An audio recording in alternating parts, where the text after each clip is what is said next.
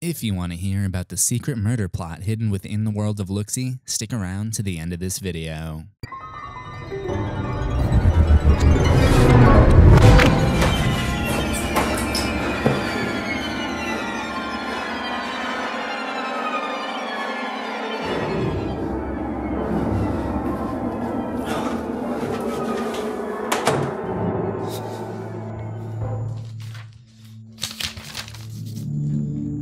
If you yourself cannot release, then it will come to take a piece. What is it talking about? I'm not holding on to anything. It couldn't be talking about releasing these 58 things you missed from CryptTV's hit web series Looksy, could it? Okay, fine. I was gonna keep them to myself, but here they are. 58 things you missed. Before we get started, you'll definitely want to have seen the CryptTV web series Looksy, so if you haven't gotten to see it yet, click or tap right here to watch it before coming back to this video. One of the things that's never fully answered in Looksy is what the extent of the titular character's supernatural powers actually is. In other words, how is Looksy able to use its abilities to punish its victims? Starting in episode 1, it looks at first glance like Looksy has the ability to teleport, or at least move extremely fast to catch people who aren't able to release. For example, at the very beginning, this woman runs into the bathroom as if she's already been chased, then checks all 3 stalls to confirm she's alone. She must do this because she already has an idea of what Looksy is capable of and wants to make sure she's alone by checking every inch of the bathroom she's hiding out in. Eventually, she decides to hide in the middle stall. Now focus on this crack in the door. Did you catch that? The creature crosses from left to right. The only door in and out of the bathroom is on the far right side. So how did it get to the left side so quickly? On top of that, the shoes end up appearing under the stall back over on the left side. The constant movement puts the viewers on edge. By breaking the rules of space, we're never sure where the Looksy might appear. There's another example of its uncanny movement ability at the end when it appears in the toilet seat behind her. In episode 2, it warps out of Daniel's bedroom, then warps in and out of the shower area to kill the woman Daniel's having an affair with. Then in episode 3, it shows up behind a bedroom door. How is it able to do this? Is it teleportation? Episode 5 offers a couple of possibilities to solving this secret. First, we see the creature double itself. Daniel shows up at the hospital, but soon sees that he's also a victim of Looksy. When he grabs her knee, pause it right there. It's Looksy's hand with Daniel's arm. I would infer that whenever we see someone who's died come back to life, Looksy is behind it. But Looksy also seems to possess the ability to duplicate itself, because right here, dead Daniel and Looksy appear side by side. You can pause it to where they're on screen at the same time. There could be multiple copies of Looksy helping create the illusion of teleportation, but that doesn't explain how Looksy appears in rooms that the characters have already proven to be empty.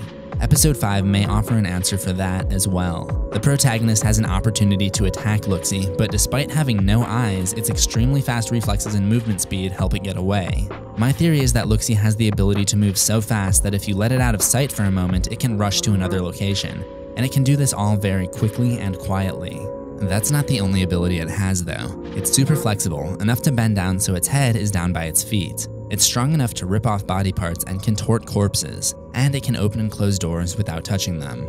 Honestly, it seems like it can do whatever it wants and tends to just toy with its victims. I wouldn't be surprised if we haven't seen the full extent of what it's capable of yet. Despite all of this, it does seem fairly easy to hurt Looksy. It gets injured when its hand gets slammed in the door in episode 2, and when she stabs it in the head in episode 5. It doesn't stay down for long though, later tossing the bloody fork back to mock her. Now that we've covered what the monster can do, let's take a look at why. Each character receives the same note. If you yourself cannot release, then it will come to take a piece. Let's break it down episode by episode. The first woman won't release herself from a marriage that's clearly gone south. If you've ever heard the term take her hand in marriage, you'll know why it's symbolic that her hand was taken from her. And similarly, if you've ever heard the term she walked out on her husband, that could also be the reason her legs are broken. She's one of only 2 characters to survive an encounter, so it's possible that Looksy is actually giving her a second chance, so that once her legs do heal, she'll appreciate them enough to put them to good use and walk out on her man. Another episode shows her writing tons of notes for other victims, which makes me think that there's a Jigsaw-esque apprenticeship going on here. Like if you survive your game, you'll become a stronger person for it and help set up games for someone else. In fact, the themes in this series aren't too dissimilar from those in the Saw franchise. In the next episode, we see why she needs to leave her marriage, because her husband is seeing another woman. The adulterous woman wants more than to simply sleep with Daniel though. She's got her eyes set on being the replacement. She wants to be the girl whose face appears next to him in that photo, which is why Luxie takes away her head.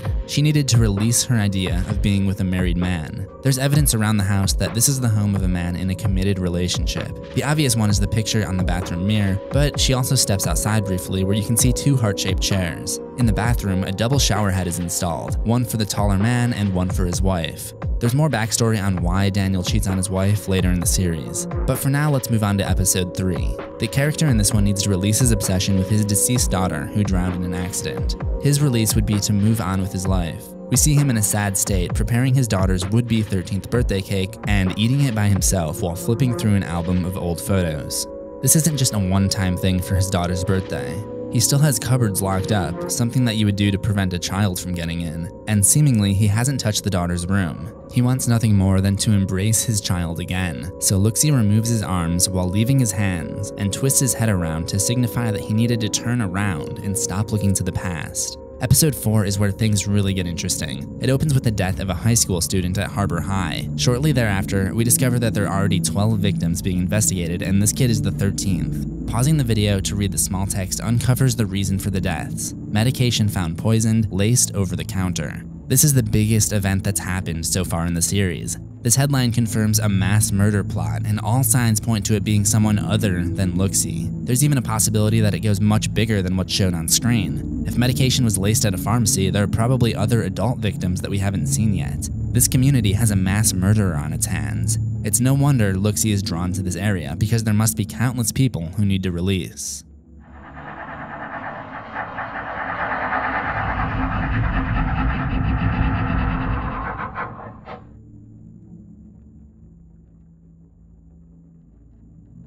This is actually where the whole saga begins. The series presents the episodes in an order that lets us discover more about the monster with each passing episode, but CryptTV later released a special supercut with the episodes arranged in chronological order. It starts with this funeral episode, which tells us a lot about why there's so much grief in this community. The reason that Luxie comes here and pushes these people to release. It is here that we see the beginnings of Daniel and his wife's relationship falling apart. I would assume that they're at the funeral because one of the 13 children who were poisoned was theirs, and losing their child puts a huge strain on their relationship. It's here that Daniel meets the woman who he later has the affair with. Often in times of crisis, it's comforting to turn to someone you can relate to, and unfortunately in this case, they develop a relationship.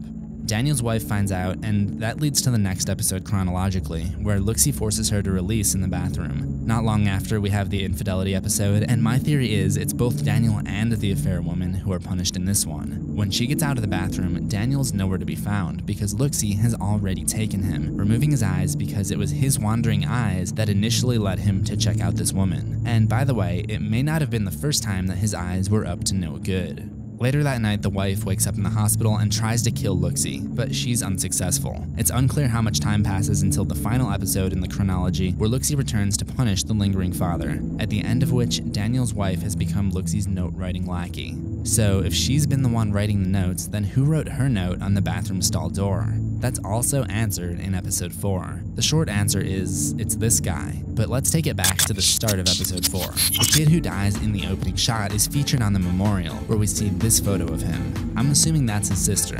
Her name is Gretchen Holt.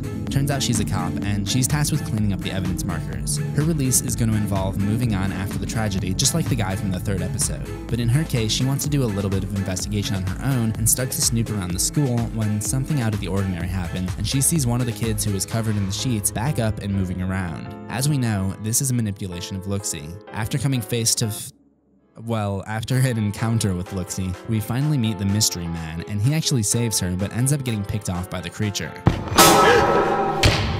Gretchen actually survives, but this man is forced to leave the message in the bathroom before eventually killing himself at the start of episode 5. We don't know a whole lot about his character, so all I can do is theorize about what he needed to release. His death may not be the best place to look for clues like I did with the others, because it would appear that he committed suicide to escape the torment of Luxie, so he got out on his own terms. All we know was he was in the school that night after the murders, sneaking around backstage. You may not have noticed this in the background, but when Holt surveys with her flashlight, you can spot a girl facing the wall. My first inclination is that the mystery man is doing something to her when he notices Holt and kicks her out. He also makes a brief appearance at the funeral, looking down on the crowd from above before making his exit. At this point, he's looking like the top suspect to be the murderer. My guess is he has some kind of grudge against society, and his release would simply be to let go. What he ends up doing instead is killing dozens of people, showing up to the funeral to watch the parents suffer, then returning to the scene of the crime for some more foul play. He knows Luxie's gonna do something horrible to him, so he ends his life on his own terms to get away. That's the last death we see on screen, because the married woman ends up getting away at the end of episode 5. But that doesn't mean that the 5th episode doesn't still offer some clues about Luxie. There are elements that keep popping up for each victim. For example, the victims always seem to be around flowers when Luxie attacks. They can be seen beside the hospital bed, the flower wallpaper in episode 3, also flowers on the cups, on the jars, on the toilet in episode 2, and again on the wallpaper in episode 1. The wallpaper design resembles the cracks on the walls in episode 4, and the newspaper article in that episode encourages people to bring flowers. Back in the first episode, a butterfly design is seen on Luxie's shoes, so Luxie could represent a butterfly going around from flower to flower, or victim to victim, spreading its message. There are some other similarities in the attacks, but the meanings, if any, may not be as clear. For example, I saw an apple and banana on the scene of 2 of the attacks, and 2 of them take place around 6 o'clock. That could have something to do with the stopwatch, which comes in the shape of an eye, one feature that Luxie noticeably does not have. The stopwatch could be a countdown for how long someone has to release before they're punished, but those details are yet to be seen. One conclusion I would like to make, however, is that the body parts that Luxie collects from the people make up the composition of Luxie. Looking at its design, Luxie does seem to be stitched together from a bunch of various body parts, and we see the main character's own hand used to give her the stopwatch near the end. As I mentioned, Luxie is prominently lacking eyes, considering its name is a portmanteau of the words look and see, the 2 verbs most commonly associated with eyes. It will be interesting to see what Luxie ends up doing with Daniel's eyes. That brings me to my last thing you missed, which is this title card asking about what will happen next. That may be the end of season 1, but it appears that there are more plans to bring Luxie back for a 2nd season. You don't want to miss out on what happens next, so I'll leave you this link to subscribe to CryptTV to stay up to date on Luxie and plenty of other great short horror content. Let me know some of your own theories about Luxie and where you think the series will go from here in the comments. I will see you in the next one, assuming we both survive.